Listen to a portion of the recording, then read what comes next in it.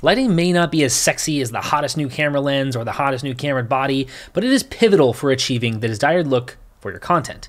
And this tiny little light is the most fun I have ever had with a light, and I think it's just changed the game. Let me explain. So this is the brand new Forza 60c from Nanlite. By its size alone, this light already is turning some heads, but the thing that makes this special is the C in 60c. Unlike most lights, this has the ability to do full RGB color. Now, a quick disclaimer, Nanlite did send me this light to test out, but they did not have a say in what I say, and they don't get to see this video before you do. And I also want to remind you to stick around to the end of the video because I have a special giveaway for those who make it to the end. So with that out of the way, let's take a quick look at the vast array of functionality that is available with the Forza 60c. On the back, we have a few different knobs, and with this one, we can obviously change the brightness of the light, but we can also switch it into a bicolor mode with CCT mode. This gives us access to the insane 1800 to 200,000 Kelvin range, and they've also added this green magenta shift here as well. So maybe you have a secondary light such as the original Aperture 120D, which is very well known to have a slight magenta shift to it. With this, you could just adjust this one to match the same color of that other light if you're using this as a fill light, for example. I'll also note that the typical bicolor light ranges from something like 2700 Kelvin to 6500 Kelvin. So that just really kind of puts it in perspective how much more flexibility you get with 1800 to 200,000 Kelvin. But where the real magic happens is when we swap this light over to HSI.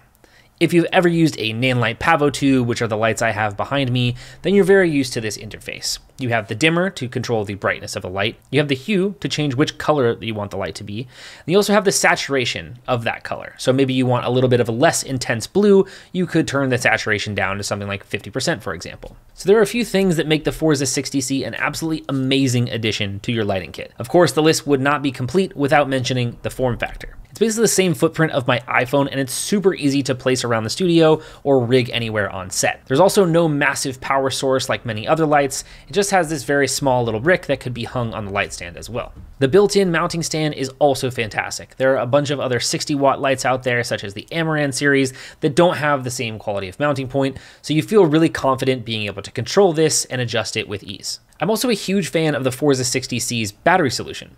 You have the typical V-mount battery as well as an NPF battery grip that you're able to easily handhold if you're doing sort of a run and gun type of shoot. Another thing that really makes this light stand out is the versatility. Typically, if you're looking for a full RGB spectrum light, you're looking basically at RGB panels, which are great and all, but you have minimal ability to modify those lights. Now enter the Forza 60c, which is a fully functional spotlight. The stock mount is a smaller FM mount, but it does come with a Bowens mount attachment as well, meaning you can modify this thing in all kinds of crazy ways. Whether it's the included reflector, a softbox, a Fresnel, barn doors, or even a cardboard box, you name it, you've got it.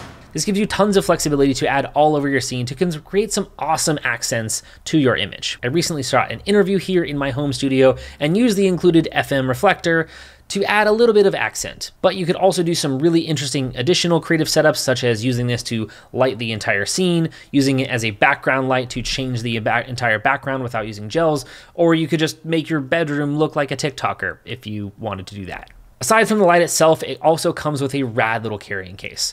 I've had a lot of lights over the years, and even though it seems like a small thing, having a nice carrying case is a must. This soft style of case works much better than those foam cases, since the foam cases never really have enough space to get everything back in, unless you're the Jason Bourne of wrapping up your cables. Jesus Christ, that's Jason Bourne. Another awesome feature is the lighting effects modes. Now, I personally kind of think these are gimmicky on most lights, and I've rarely used them on any daylight or bicolor lighting. However, the fact that you can also bring in color into the mix actually does change the game here. With things like the police car or fireworks, it's actually much more realistic because we have actual color included in the effects.